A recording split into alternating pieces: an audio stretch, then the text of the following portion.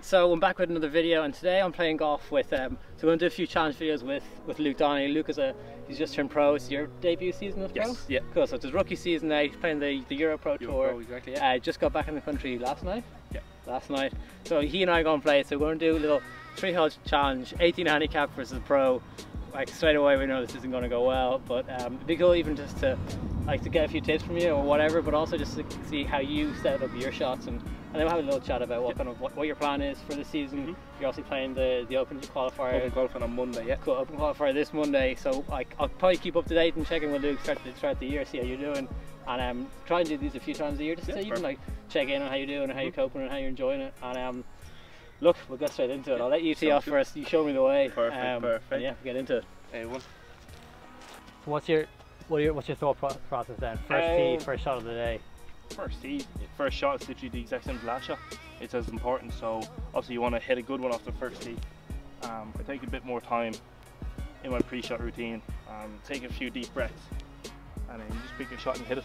So that's literally it. There's nothing different to your first shot to your last shot. So you do want to try and hit it as good as you can, and well, wherever you want to leave it, then that's where I just want to try and do.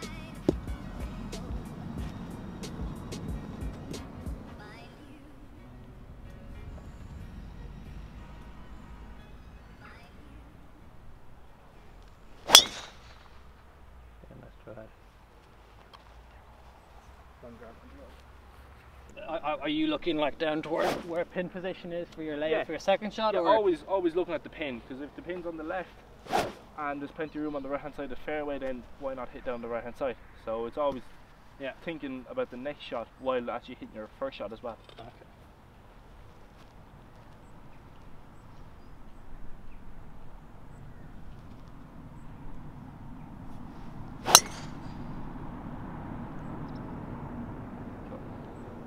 Not bad there. But with the wind off the right then, so it's leveling it out, I'll probably just go 9, because it's not going to spin coming out of it. Yeah. It's more likely going to release up, so I'll probably just still hit a little smooth 9, kind of fight it in there. Yeah. So I've got an 8 because I'm definitely not as big a hitter as you are.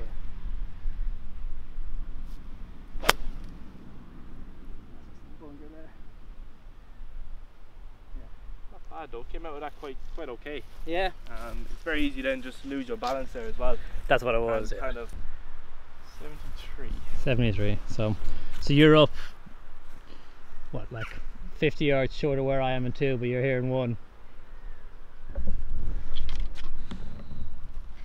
That's the difference between, I guess, pro and 18.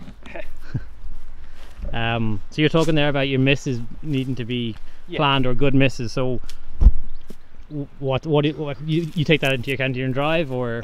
Yeah, drive, approach shot and stuff like that. Obviously here I'm not really thinking about a miss, because you need to 73 yards I shouldn't be missing the target. I should be hitting it quite close. So it's when you're, say, 7 iron up, where's your best miss, in case you do hit that bad shot. Or sometimes even where's the best to leave it, instead of you can have a 30 footer for birdie. Okay, it's more likely to 2-putt instead of having a tough up and down for par.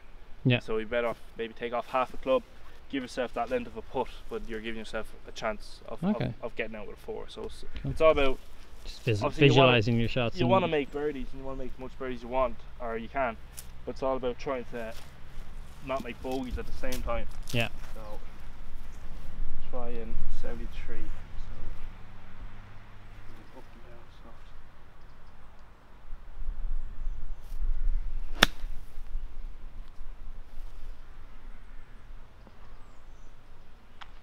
Great shot, you just pitched that in. You just pitched it in for eagle. Yeah, sorry. Fuck's sake. That was a brilliant shot. It was okay. It was okay. Quite a nice yardage, 73. So you try and just play it. Obviously, just short hole out release up, so. Nice. Well done. 2 isn't a bad start, so. No, that's I'll take that. Absolutely. So like, what would be your first thing that you took from your first competition on tour? Like, obviously it's your first year, so it's big learning. Yeah, first event well on the schedule, so was in Filford Heath, as where Q School was, and I did quite well at Q School. Shot 2 over 4 under, and I think I shot 2 over final day to finish on level par. Maybe got carried easily enough then in the end. But nice. first event was back in Filford, and I didn't feel like I played bad, but I finished 8 over for the event. I was coming back off, and I played with Stuart Gretton. He's another Irish guy from Tullamore. I played with him for the first 2 days, and he was leading going into the final round. And I was just looking at his game compared to what I did, and I didn't do anything different. Only when he missed the green, he missed it in a spot where it was an easy up and down. Where if I missed the green, I was missing it in places where, okay, you can get up and down, but you're bringing 5 into the equation. Maybe if you play a poor pitch, you're bringing 6 into the equation. So, and then if he had chances, he took them for birdies, where I wasn't doing that.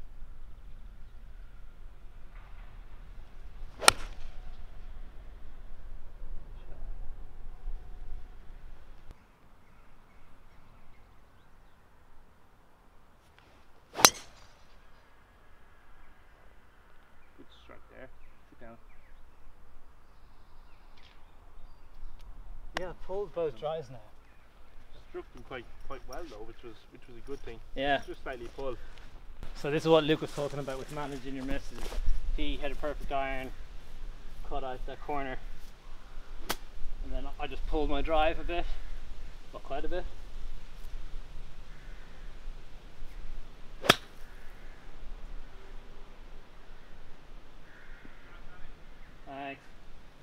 Thanks. So I hit a wedge out there, get back into play. So what are you playing here? It's 156 for the flag. So I had a 46 in my hand, but the wind is feels like the wind is slightly in off the right. Yeah. So I just go back to a little small 9-iron. Okay, cool. Just try a good one. Just try a little cut with one.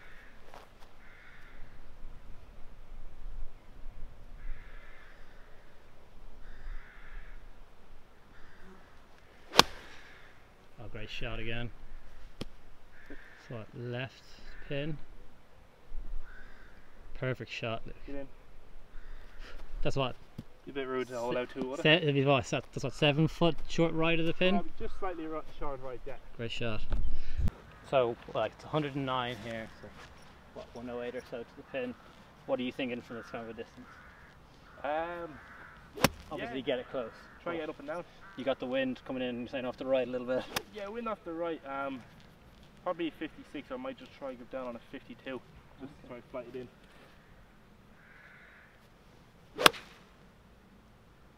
Looking shot there. Thanks. Yeah, good ball there. Thanks. That for me is like, I don't think I can hit better than that. Yeah, no, that was very good. That was nice flight as well. Kind of fired it into the wind, hit a little cut there. So that was actually quite nice. Thanks.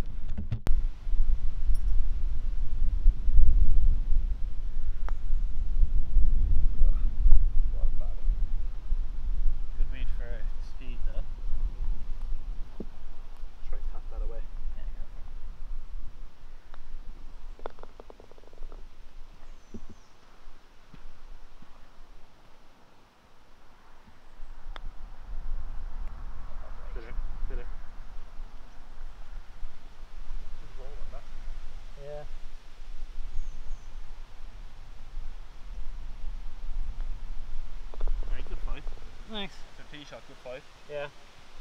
That's 2 up through 2.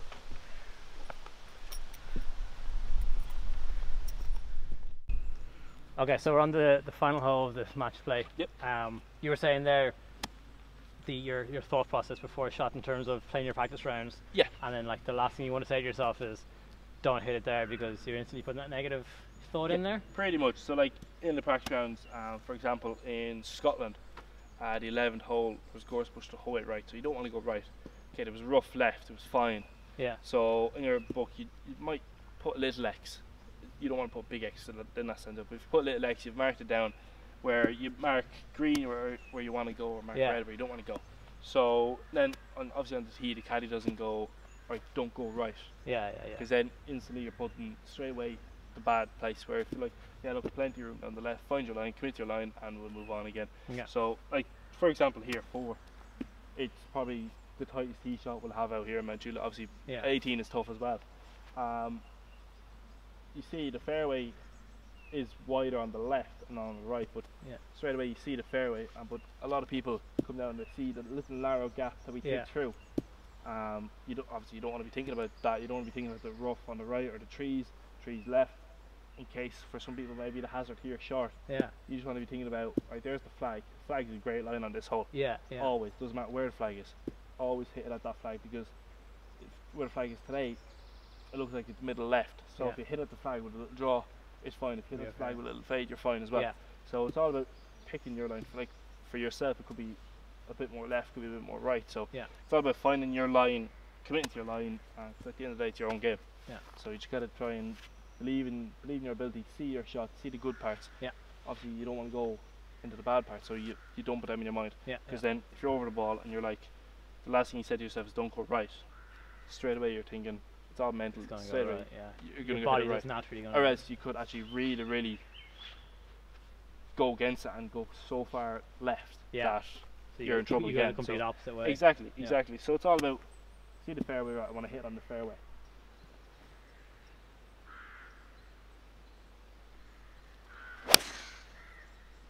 Nice, that will come in a little left, it's great. Perfect drive. That's what you're saying here as well, is that that's just a great line for the pin. Yeah, like for yourself, if you want to hit a big fade, you'd aim further left. Like you understand the game and stuff like that. So it's all about finding your own line as a player.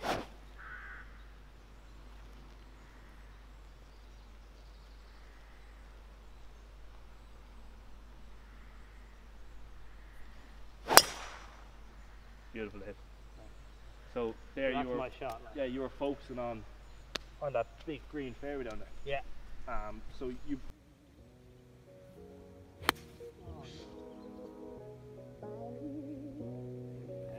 Just slightly, probably good club one.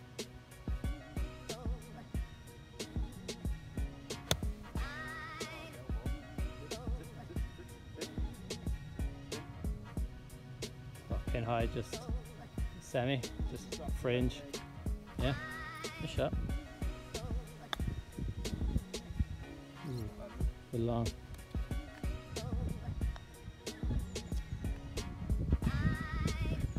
Too much, yeah. Sure, look, you got the win anyway. So yeah, that was really good fun. A few holes with Luke. It was actually the first time I've ever met him, so it's good to hang out with him and see how his golf is going on, and see how he's enjoying the game and how he's enjoying being on tour, and what it's like being a rookie on tour, and how the EuroPro Tour is actually treating him and how he's finding it. We also got a good few little pointers from him, so that was nice as well. Yeah, the second he chipped in for an eagle on the first hole, par 4, yeah, that's when I knew I was in trouble. He's a great player. He's really solid player, and I'm sure he'll be going places when he's older. So it's great to see that kind of talent coming out of Mount Juliet. But listen guys, as always, thank you for watching this video. I'm going to keep this one pretty short. It's great fun. If you guys are enjoying these type of videos, please subscribe, give it a share if you want to, and comment below on what you'd like to see from me and what you think you'd like me to do, and even how you think I'm getting on. If you've got any tips for my golf or whatever, just comment below, and I take any and all criticism.